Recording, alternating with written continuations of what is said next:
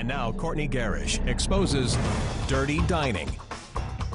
A Chinese place on Milwaukee's east side fined for its violations. Here's what they were doing wrong in the kitchen.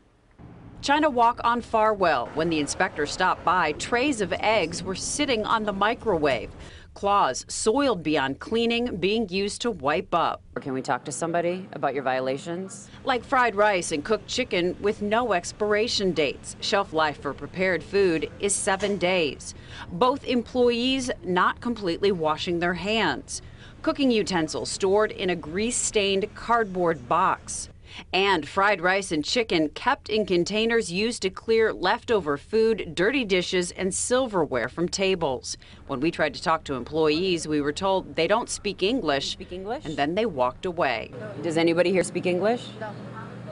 You don't want to comment? No? Have a restaurant you want me to check out? Email me at today'stmj4.com. Courtny Gerrish, Today's TMJ4 on your side. Thank you, Courtney. Well, it's a